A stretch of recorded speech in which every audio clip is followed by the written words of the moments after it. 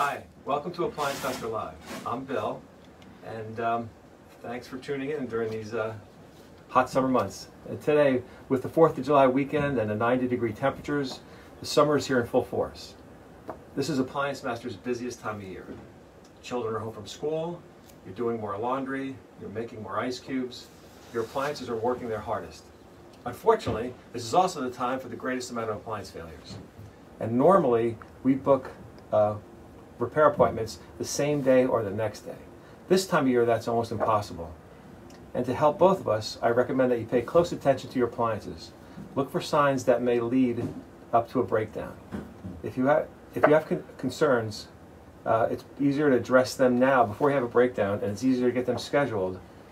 So, for instance, if you have a condenser coil in your refrigerator that looks like this, your refrigerator is not breathing well and it's suffering. It's like, if you make an appointment now, we can get it out a couple days and we can address it before you have something break down, before your food melts, and before it's a crisis.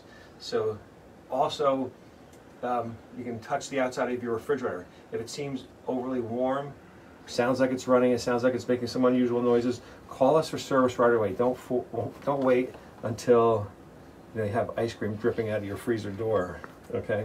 If your dryer vent looks like this, call for service right away. That's may seem like it's working fine, may not have a problem, but it doesn't take long for a bird to fly in there, to have all kinds of creatures. We had a raccoon in our garbage can this morning. I mean, there's all kinds of critters out and about. If your dryer vent looks like this, also, if you have a cage over it like that, it might be working okay now, but it's struggling. Again, it's a breathing problem. Your dryer can't breathe, and it's better to be getting on the schedule now when it's convenient for you, convenient for us, when we can make sense of the schedule rather than when there's a crisis. If you have something behind your clothes dryer that looks like this, all right, that's also a cry for help. That's not installed right. A lot of the dryers we go to with vent problems are installation problems from the very beginning, and we hear it time and again. People will complaining about their dryer, it breaks, they go buy a new one, and a couple months later, it's having problems with that. It's not the dryer, it's the venting, and I'm going to say near half of the dryer venting we go to is installed improperly. People take it for granted, they think it's a lot easier, they look at it and say, look, how hard could it be? And sometimes it's harder and if you have dryer venting that's white, that's a problem. Not only the lint buildup inside, but the vinyl.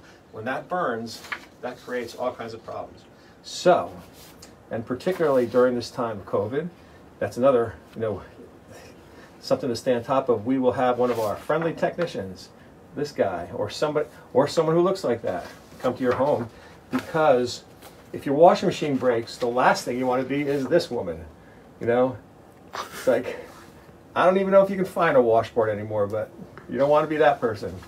So, pay close attention.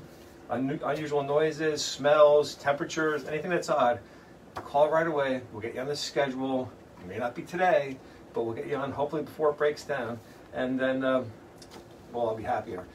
Anyway, if we don't see you, have a great summer. Thanks for tuning in. Remember, APPLIANCEMASTER.com.